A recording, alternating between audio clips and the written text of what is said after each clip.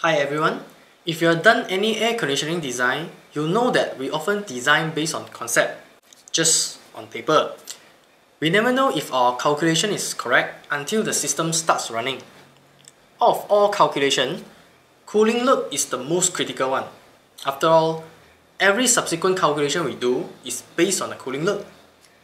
Now, I've been staying in this room for about a year now, and I want to see if I calculate the cooling load of this room, will it match with what I've experienced so far?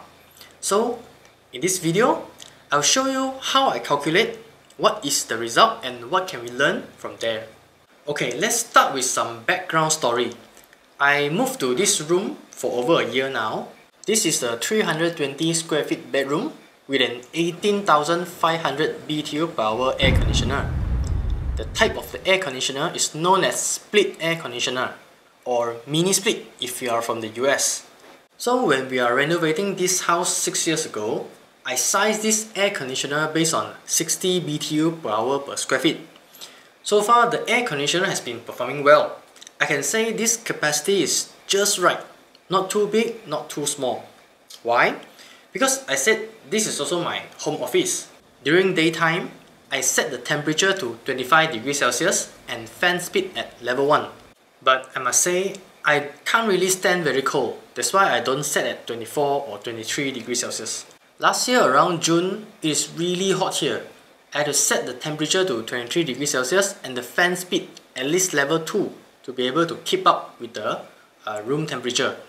If the air conditioner capacity is too small, I'll probably still feel hot despite setting the temperature to the lowest possible. In comparison, the air conditioner in my previous bedroom was sized based on 70 BTU per hour per square feet. It was a little bit too much because sometimes I feel cold with the same temperature setting. If an air conditioner is oversized, when the weather is not so hot, you feel cold because it can't reduce its capacity any further. So this is the background story and what I've experienced so far. Now let's properly calculate the cooling load of this room and see how it goes. The method I'll be using is called the Radiant Time Series, or RTS. This is one of the two load calculation methods suggested by ASHRAE.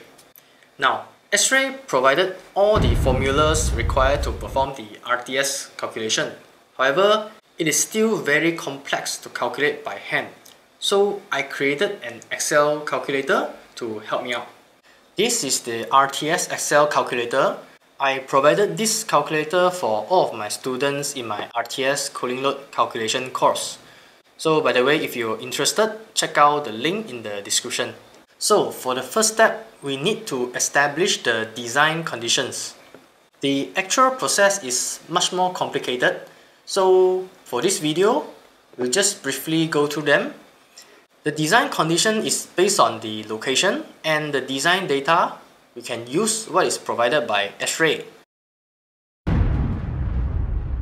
So for my bedroom, here are my design month, design time, other location details, and the indoor design temperature is 75 degree Fahrenheit, which is 24 degrees Celsius. Okay, now we'll start with these small windows. This windows has a blind and it has 3 separate sections. 2 fixed windows and 1 openable window. The glass is single layer without any tint or coating. My rough measurement suggests that the glass is about 1/4 in thickness. So on the RTS calculator, I set the orientation, tilt angle, and the nearby ground type. These are complicated inputs to explain here, so we'll just skip to the next one, which is the window height and width. After that is the glass type, which I selected uncoated single glazing. So 1/4 inch thickness and clear glass. We can also choose other glass type if that's applicable. The next one is the frame type. The RTS method treats the glass and the frame separately. Later, when we calculate the wall area, we'll exclude the entire window area.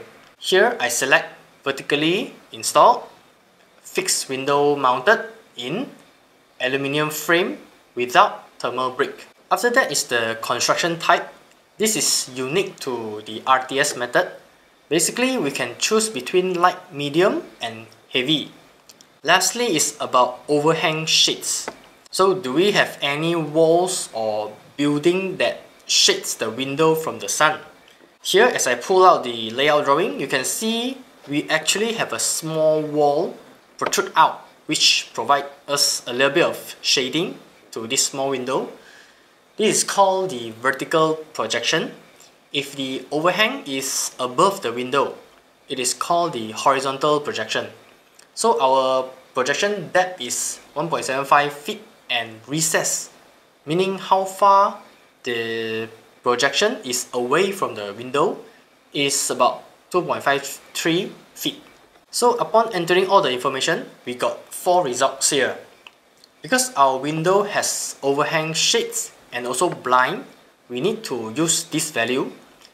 If the window doesn't have overhang shades, we use this value.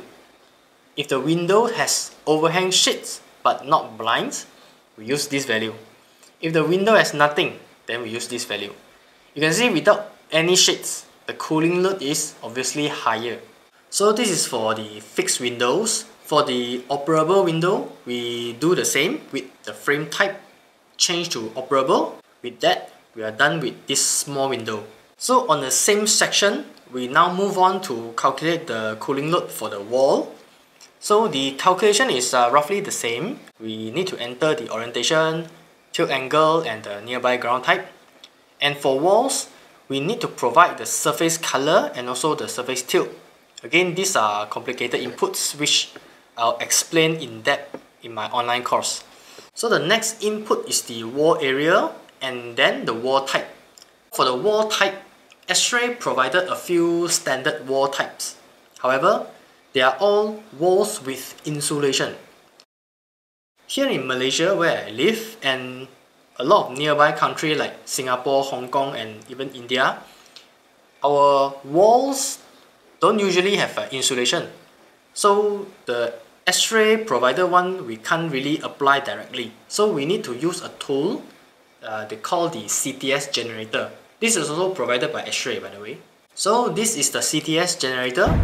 For my bedroom wall, it is one layer of plastering followed by 4-inch brick and then another layer of plastering.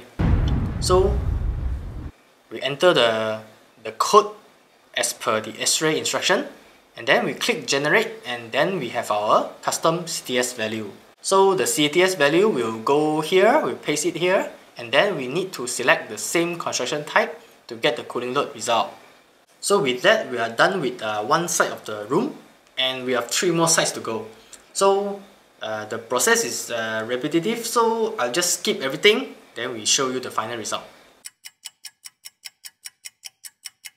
Okay, after calculating all of the windows and walls, I also included the sliding glass door, which is also calculated differently. And also the interior walls. The other side is adjacent to the interior wall, like toilet and also the hallway. They are not exposed to sunlight, as well as the roof, people, lighting and my computer equipment heat gain. So after everything is calculated, this is the summary. In total, the cooling load is 19,000 BTU per hour. Remember the air conditioner installed here is 18,500 BTU per hour. This is my second time looking at the number. When I first calculated it, I was surprised how close the number was. Maybe I was just lucky for this particular room.